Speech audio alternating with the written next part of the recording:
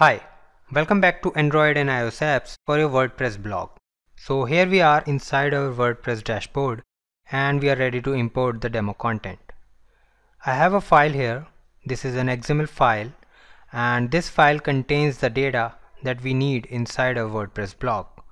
This contains some posts, some categories and some subcategories. So for this course, we'll be using the data inside this file and this file will be imported inside WordPress.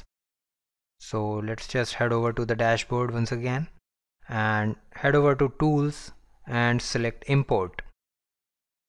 By default, WordPress does not have the import functionality. We have to install an additional plugin, and in order to do that, just click on WordPress. This will show you the plugin that we require and just hit Install Now.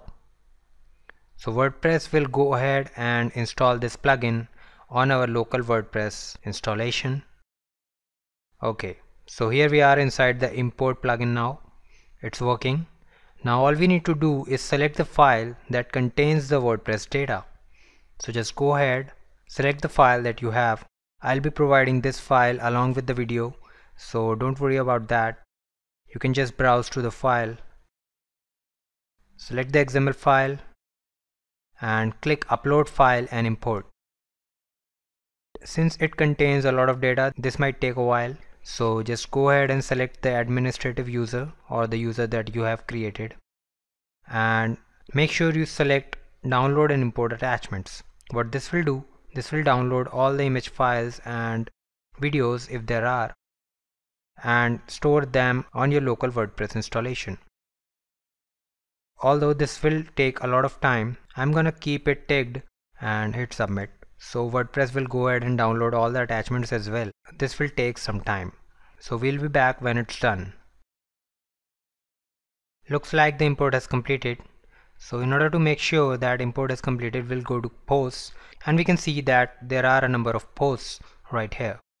If we go to categories, you'll see that there are a number of categories right here. And if you go to media, you'll also see the imported media content. So you can see that we have a number of images as well. Okay. Finally, we want to enable the API on this WordPress blog.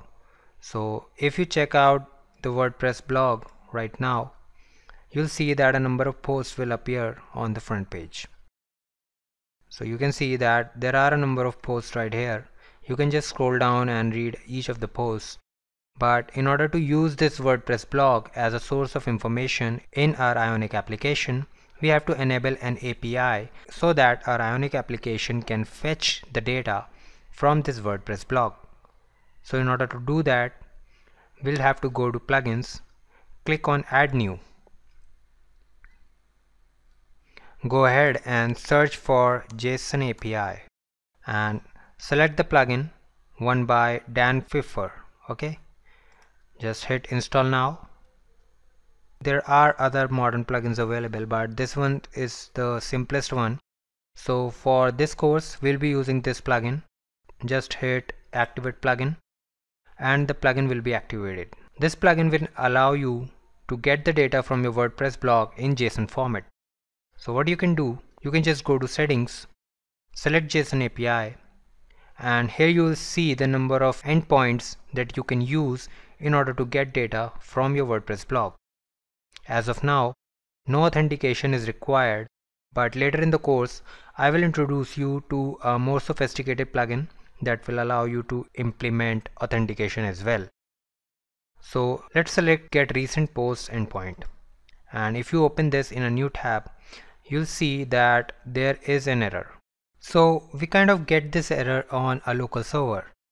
And the workaround is that you can just copy this text. Okay. You can just copy the text of the method that you want to get data about, and right here after the URL of your blog, just type in a JSON parameter and give the value as the method name. So I'm typing in localhost / Udemy WordPress blog, which is the URL of a WordPress blog, and then I'm using a URL parameter JSON, and the value of the JSON parameter is the method that we want to get the data from. And as I hit enter, you can see that it returned me a lot of data. It returned me a total of 36 posts, and this data is JSON formatted. You might not see this data formatted in your browser, and this is because I have installed a JSON formatting plugin. This is an extension, it's called JSON View. So just go ahead to Chrome Web Store and add this extension to your Chrome so you can see JSON data well formatted. So we have to use the JSON parameter on the local servers. I don't know why it happens, but I have also set up a similar server on my website newsportal.lightsandshapes.in, and here if I type in API/get posts, I get the JSON data perfect. So I do not understand, this might be a bug in the plugin. It does not work directly on local hosts.